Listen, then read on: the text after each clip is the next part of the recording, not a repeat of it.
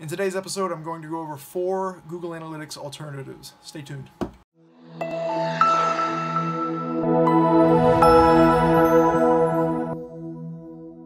So before we get started, I want to tell you about an exclusive group of entrepreneurs that I'm a part of. Go and check the link in the description below. You definitely want to check that out.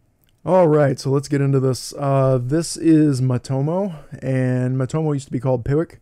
It is an open source platform for analytics, and it's a very good Google Analytics alternative, actually. You get a lot in the free open source version, and we can take a look at what you get over here.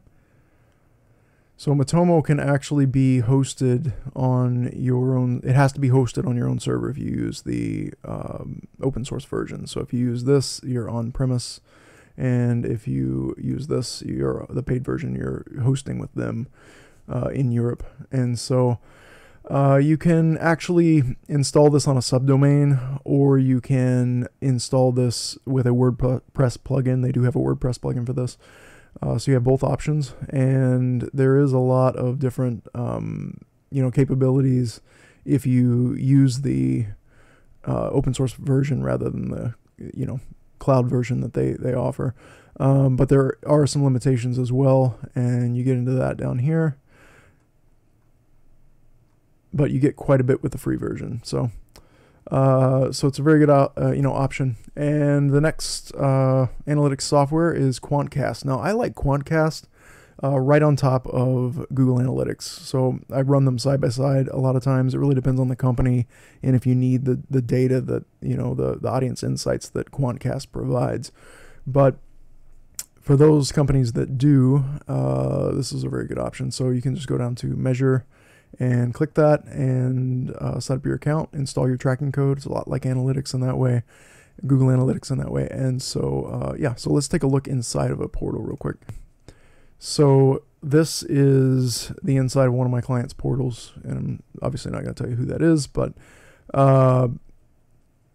here's the traffic version. I feel the traffic version is kind of limited on this end, but what is very good on this end is kind of really breaking across your demographics and browsing interests.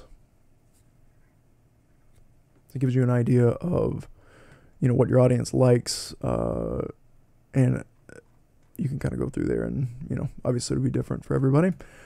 And the shopping interests of your visitors, there's quite a few different. I broke these all out so you can kind of see what all there is to choose from. And brand affinity, there's quite a bit there, and media interests and business and occupation. So again, the traffic, not that impressed with that end of it. I really like analytics better, Google Analytics better for that. But this other stuff is great for getting a better idea of your audience. So another analytics platform you can use, which is WordPress specific, is Visit Analytics. It's $18 on Envato Market on Code Canyon, and this would just be a plugin. You install it, and from what I've looked through it, there's not that much.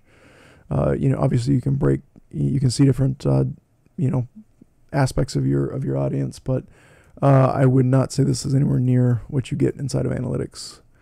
And then the final one is Monster Insights. Monster Insights actually uses Google Analytics, but it takes the data from Google Analytics and displays it in its own layout and inside of your WordPress dashboard. So you just go in, click the Monster Analytics icon, and it will feed in your data. So this is another good option if you really just want something if you like analytics, but you just want to, look at your data, inside of your WordPress platform, and there's different ways to break out your data. They also have free and paid versions. There are some limitations, but you get quite a bit in the free version as well. So check that out, and you can go over and get that on WordPress.org. So I will put a link to all of these in the description. Be sure to go and check those out. Hey, before you go, make sure you check that link in the description below for that elite entrepreneur group that I told you about at the beginning of the video. You do not want to miss that. Go check it out.